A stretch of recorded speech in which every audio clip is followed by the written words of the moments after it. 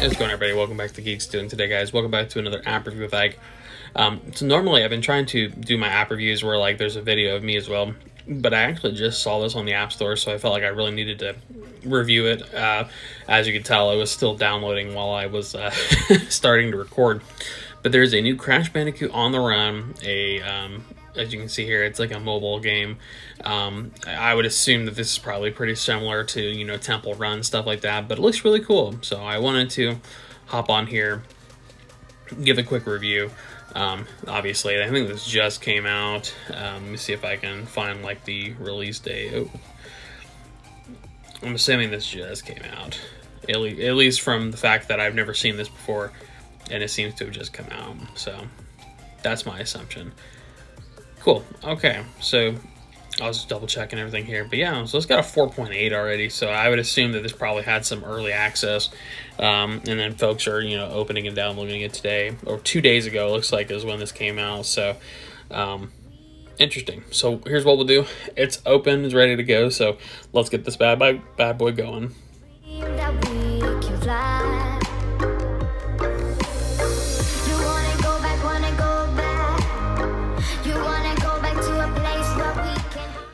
Alright, so we have Crash on the Run opening up here. I would not like you to send me notifications, please. I'll accept them, even though I probably just sold my kidneys and liver possibly to whoever King is. Alright. So. We're going to pause. Settings. Turn off that. I'm sure the music and sound effects are great, but just for the purpose of recording, anytime that there's sound effects or anything like that, they tend to overshadow my voice, unfortunately. So, alright, so then tap to spin, cool, and then do that jump, okay, to slide, or, you know, left, right.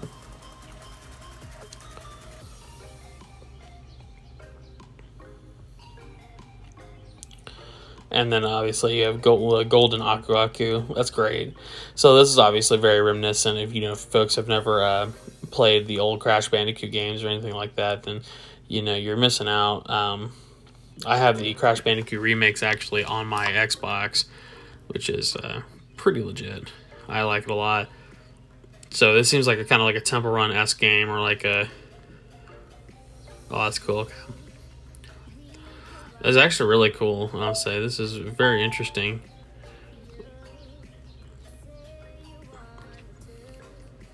Nitro Ant Drone. Alright. So it looks like there's some kind of a boss mode type deal, so that's cool.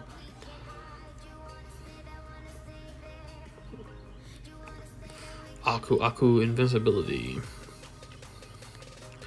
So if you've never played the... throw a spectrum portal. Well, that was a horrible throw. I'm assuming if you get it like right on the money, maybe there's a consequence for not getting it right on the money. I'm not sure. I just started playing this, so that's actually really cool, guys.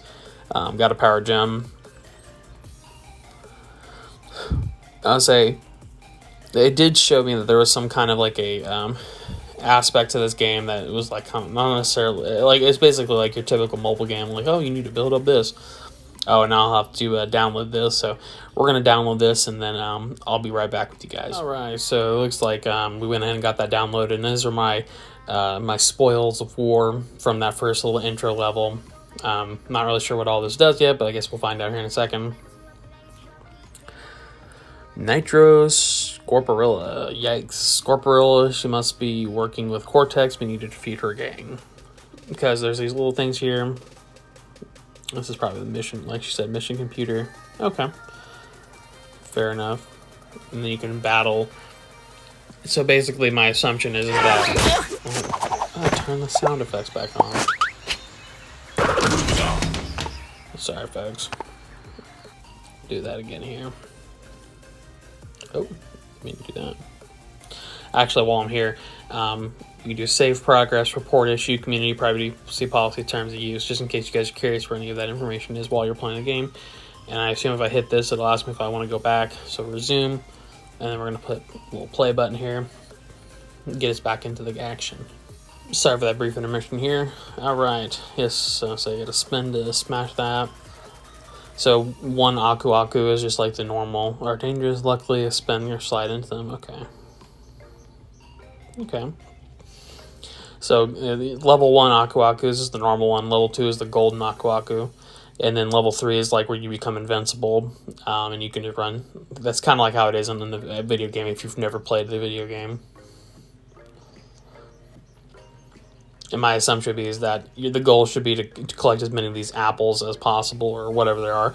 They look like apples, so that's what we're going to call them.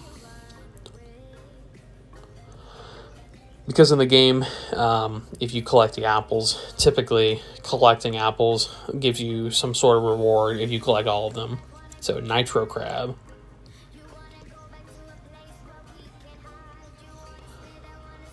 Spin for the checkpoint, and then spin for the invincibility Aku Aku. Very cool stuff so far. I'm really enjoying it. Super simple gameplay. I'm sure it gets more difficult as the levels go on. God damn, I'm horrible at that. I'm good at the rest of it, I guess, but then again, this is all pretty early on in regards to that. So, all right, back to base. Nitro Crab, level 1. So eventually I'll unlock whatever this is. This is a bomb filled with unstable liquid nitro. So I'm assuming that's some kind of new item eventually that you can gather. I leveled up, so that means that there are levels in this game, and then you get these rewards. And then this will bring me back in here, telling me to fight this other guy. Looks like we need another nitro serum, so we need to click this to go back to the lab, which is that other thing over here. So we're going to do that. And we're going to go to another island. Oh, okay. I don't know what all this is about. So I'm not digging that. Let's see. Oh, that's cool. So, because like, and if you ever play the games, there are different, like, not necessarily different characters, but different versions of Crash. You know, it's gonna make me play a skunk. Okay. Also, I'm not digging that it's keeps turning the sound back on. Like, don't get me wrong. Like, I mean, the sound effects are great, I'm sure, but I don't want the sound effects on, guys. I collected glow bark, was just the ingredient. You keep smashing crates to gather more. Okay. So then, this is kind of interesting. So you need resources to be able to fight bosses. And then those resources have to be gathered by going through runs, which is interesting. Definitely different from the traditional, Crash Bandicoot, where basically it's just a platformer. So this definitely opens up a little bit of an interesting objective. And it also looks like there's not necessarily a way to collect all apples, so you kind of have to choose your path depending on what you prefer to do, because there were two different paths, and there's not really a way for me to go both ways. It's time to come back to base. Big brother, take the left exit. Okay. So in theory, you could take the other exit and just continue to run and collect resources, which is what my assumption is. Perhaps the difficulty gets more, harder and harder, or whatever the case is. But obviously, in this case, I have to go back to base because I'm being requested to do so. I'm being requested to do so under duress. So the summary is that this run totaled 446, 1650. I got some stuff to collect. And now we're going to go over here. So basically, in order to fight the bosses, you have to have the Nitro Portal Serum, or I'm sure that eventually we'll have to make other types of serums, depending on different areas. And then we have to go in and battle. And then, oh my god, it keeps turning the damn sound on. Alright, we're going to do run. So, basically, I love the game, but I hate that it keeps turning the fucking sound on. Jesus.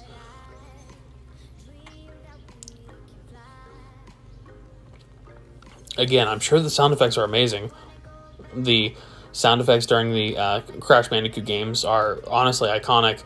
The different musics and everything else. are really awesome. It's just not really digging that right now because I got to do other stuff. All right.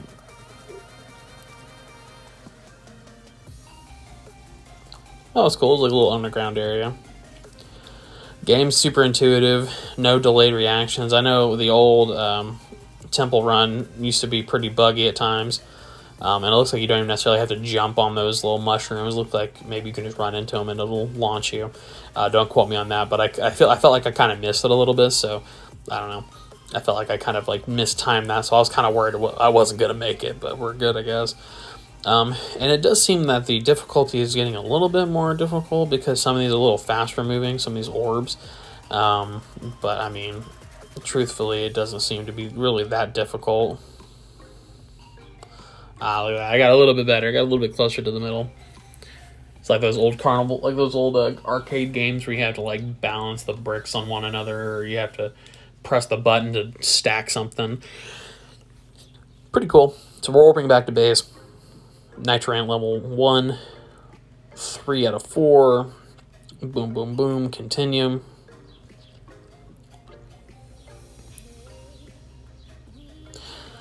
So I need Nitro Serum, Aku Aku quests. So there's like a quest system. Go in here.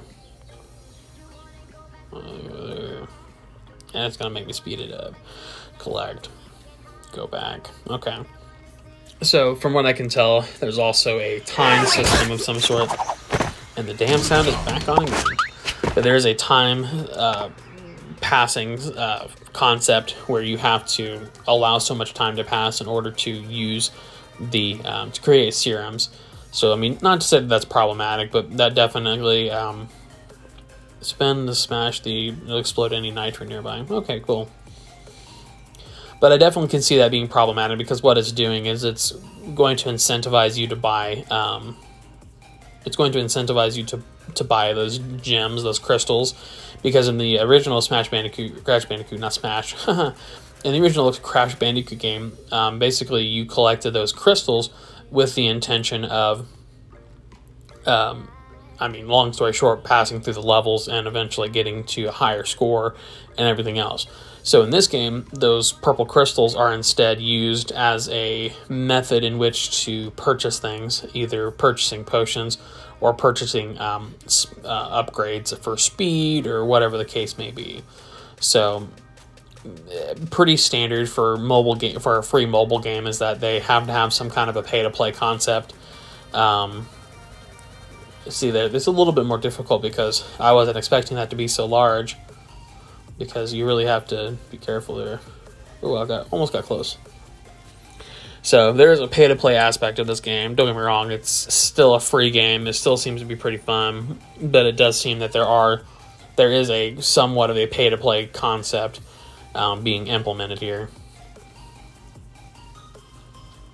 All right, so I unlocked that, whatever that is. Go to Aku Aku quests. I can claim. Cool. I do like the fact that there are quests, so we have to go here, repair.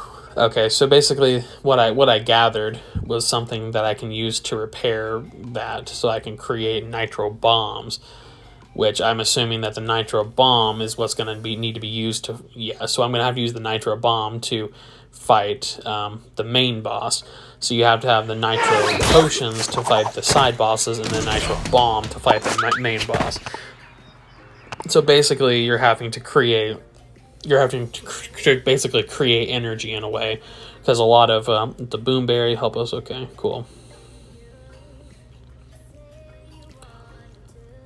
Anyways, so like in a lot of free mobile games, you have to, I mean, for lack of a better phrase, you're required to use energy as a method in which to, basically in order to progress. You have to use energy to, you know, basically do anything for, I mean, I'm trying to think of like a game, like a mobile game where it uses energy. But there's like a lot of like, there are some tower defense games that do have a similar concept to that. But like, for instance, Farmville is like a that's like, obviously that's an old person game, I guess. But well, it's close. But for instance, like Farmville, you have to have energy to do certain things. There are a couple games. I don't think I've ever played a game on here that requires energy per se. Well, I take that back. I've played Mr. Autofire, which does have an energy concept. So the energy concept in this game isn't as much of an energy concept as it is a, you know, you have to create these resources, and in order to create these resources, it can take time to create them, basically. This is interesting because this is like a boss battle, but it's pretty intuitive. I mean, it's nothing crazy. And then you have to use that to ultimately defeat him. But I mean, it's pretty straightforward. Honestly, it kind of reminds me of like the Cuphead run that they had, like that that kind of like Cuphead version of, you know, like running around and shit. So yeah, so you guys basically just watch me do all of this, which is, I mean, it's really cool so far. I really enjoy it. I would definitely play this, so I'll probably continue to play this.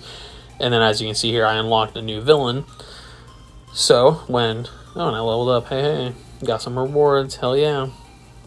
I'm good. I'm not gonna rage it quite yet. Coco unlocked. Cool. Detecting new. Cool. See that? So then you have a new guy. And then you can beat the gang, and then there's new Aku Aku quests. Collect.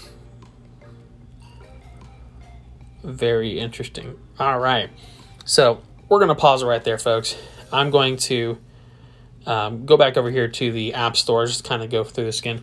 So honestly, interesting. I like it. Very cool concept. Sure, the sound effects are great. My one thing would be that every time you start a run, it forces you to play with the sound. Obviously, I don't know if that's just a glitch or whatever it is, but it's kind of annoying, so I don't really care for that too much. But overall, the game is still really fun. It's very intuitive. There's no real lag or, you know, pause or anything to, you know, any of the motions that you're doing, any of the spin or jump or slide motions. Basically, as soon as you tap it or if you move it or swipe it, it responds pretty much immediately, because I know with older games with this similar, you know, platform / model, some of the motions were a little slow or sluggish, and that slow or sluggish motion would sometimes cause you to get killed in the game. So Crash Bandicoot on the Run, positive feedback so far. I would give it a 4 out of 5. Obviously, I've not played it a whole lot yet, so I really can't give you a true rating until I played it a little bit more, because I do want to see some other what other concepts there are. I think it's a lot of fun, but it could get a little monotonous if the only thing that you're doing is the same over and over motions. So I'll kind of let you guys know maybe later in a later video if, you know, basically how things went with this run, if I enjoyed doing it, and so on and so forth. So, but for right now, we're gonna give it a 4 out of 5 because it was pretty entertaining. I mean, for a free mobile app, you can't complain about that. So if you guys enjoyed this, go ahead and try the app out, download it, or if you've already played it, let me know in the comment section down below, or go play it and let me know what you think. And of course, as always, if you're wanting to join the Geek-Stew crew, let us know in the comment section down below. Hit us up on social media. That's in the description and at the end of the video. And as always, folks, stay happy, stay healthy, stay safe, stay awesome, and we will see you in the next one. See ya.